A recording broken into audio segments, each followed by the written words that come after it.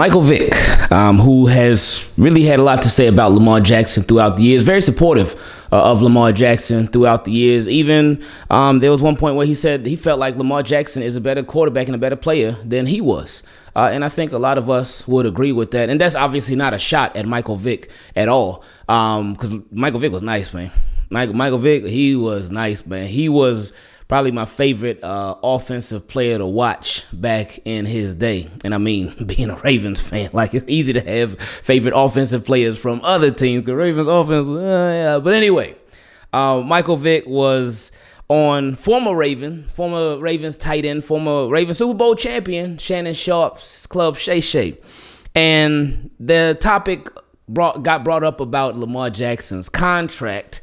And it's funny because my guy Josh, he said it best, because one of the biggest reasons why he wanted Lamar contract to be done and over with before the season started, because he just knew it would be a subject of conversation really every week, but especially after bad games, because that's when people are like, oh, see, this is why he doesn't deserve the contract, and it creates this narrative and this back and forth and this debate. But anyway, Michael Vick, he had something very interesting to say when it came to Lamar and what he should or perhaps should not do. What if I don't know if you talk with him, you could advise Lamar, how would you advise him in that situation? I understand. I would advise him in terms of, I understand the business acumen in this whole situation. Right? It makes sense for you to get the most money that you can possibly make in this game, because, like you said, one false movie, season end, career can be ended, injury, and then you might get treated a certain way. And so that's logical. That can become fact. But one, I think Cleveland made that move to make it hard for Baltimore. Right. Two, when you accept this type of money, versus based on cap space, the one thing that becomes a real issue with it, it's hard to sign other guys. Right. It's hard to keep things together. Right. You want to eventually have to be structured. I'll restructure. Yeah. I need that real video. So after hearing all of Michael Vick's points, is he right? Yeah, this feels like a dream. And you know just what I mean. You see my boy, he like gotta made it. Boy, he's a fan and he like the Ravens. And you know just what I mean. You two team, keep it clean. You see my boy, he like gotta made it.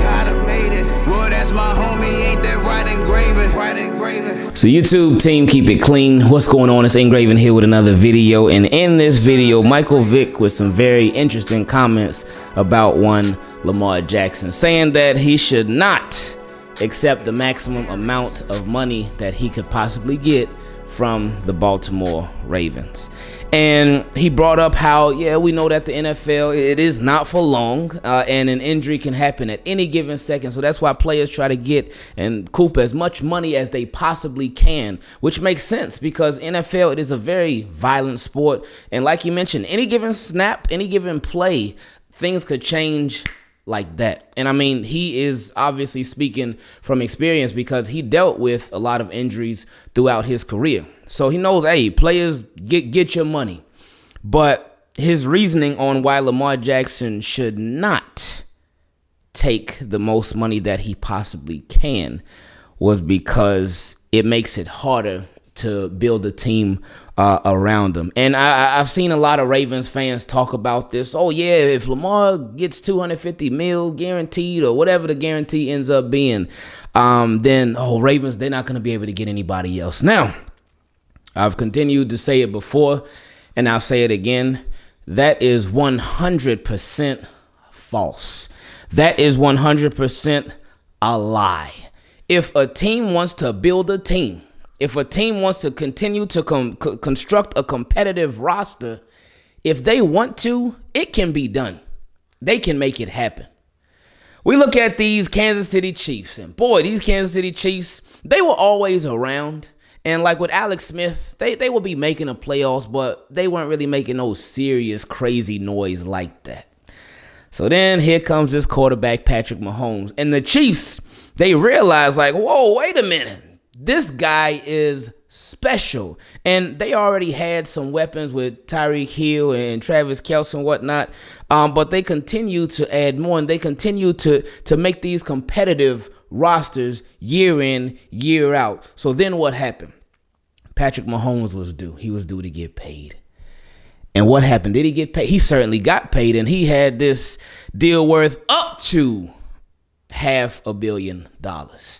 The way they constructed it is like what, a 10-year deal and worth up to $500 million. Of course, it got all this incentives and whatnot.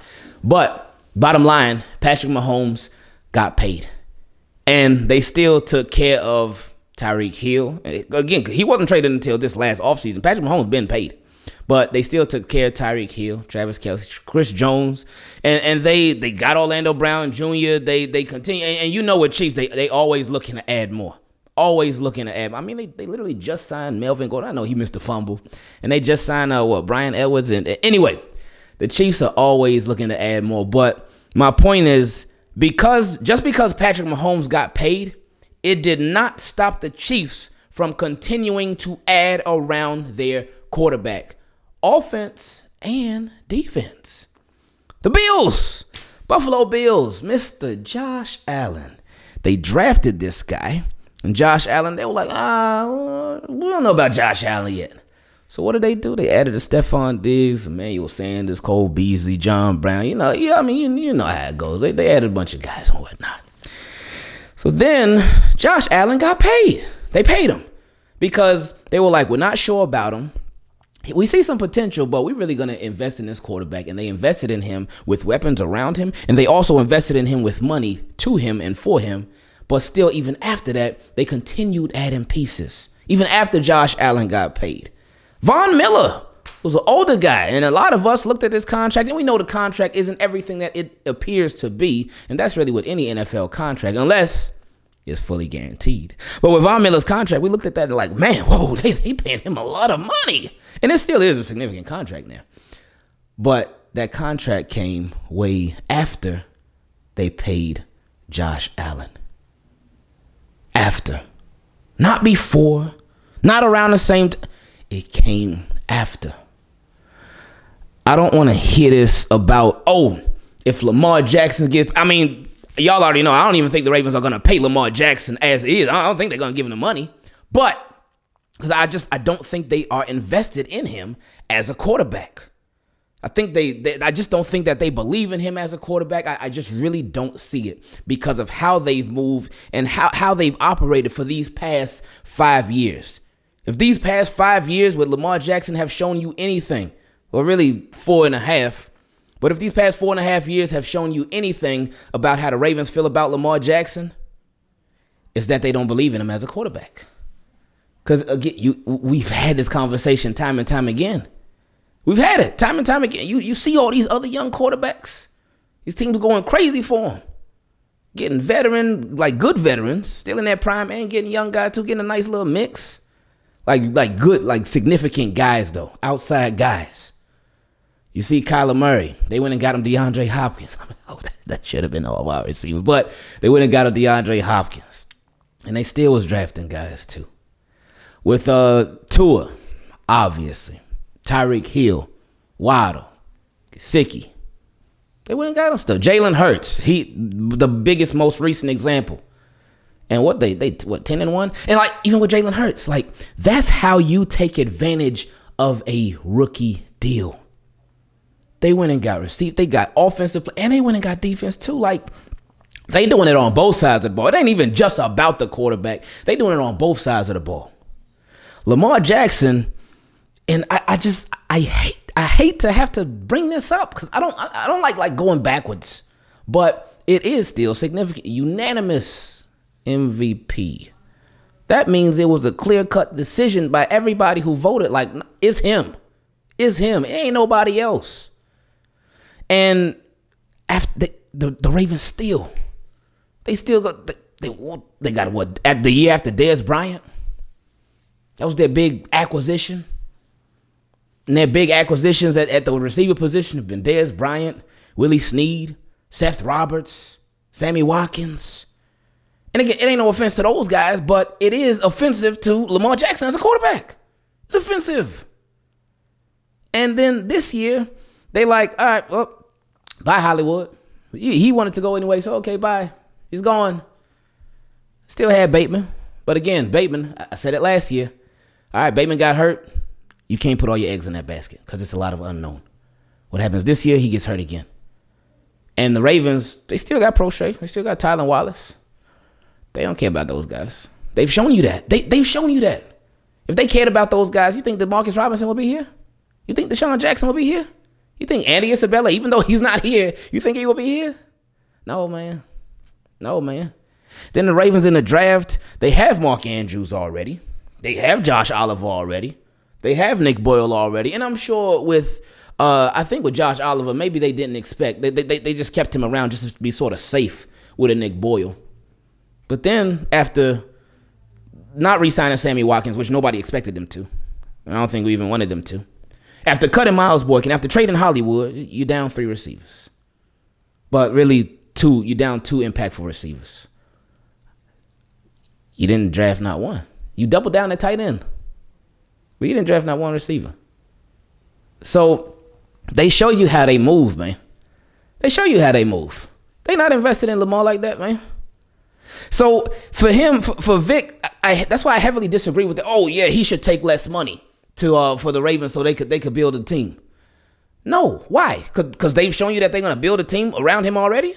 Defense, yeah, oh yeah, they go crazy for defense. Which again, it's all philosophy, man. It's all philosophy, which we know. It's their philosophy. It's what they love, what they invest in, what they cherish. Run game and defense. Pass game, wide receiver, no. So yeah, if I'm Lamar, like, no, get your bread. Get your bread. I don't think it's gonna come from the Ravens, but get your bread. Get your money. And if the Ravens, they don't want to meet your demands, okay. Okay, yeah, it's business. It's still all love. It's gonna be all love regardless. But that's the business. So, and why would, like, how could you tell somebody not to try to get the most money that they possibly can? Why should he take a hometown discount or a lower rate or something to help the team when, has the team really been going all in to help him? No, they haven't. So I would continue, as we always have, to encourage Lamar to get his bread and get the most bread that you can possibly get. Why? Because you've already earned it. Yeah, this feels like a dream, and you know just what I mean. You see my boy, he like gotta made it. Boy, he's a fan and he like the Ravens, and you know just what I mean. You too, team, keep it clean. You see my boy, he like gotta made it. Boy, that's my homie, ain't that right engraving.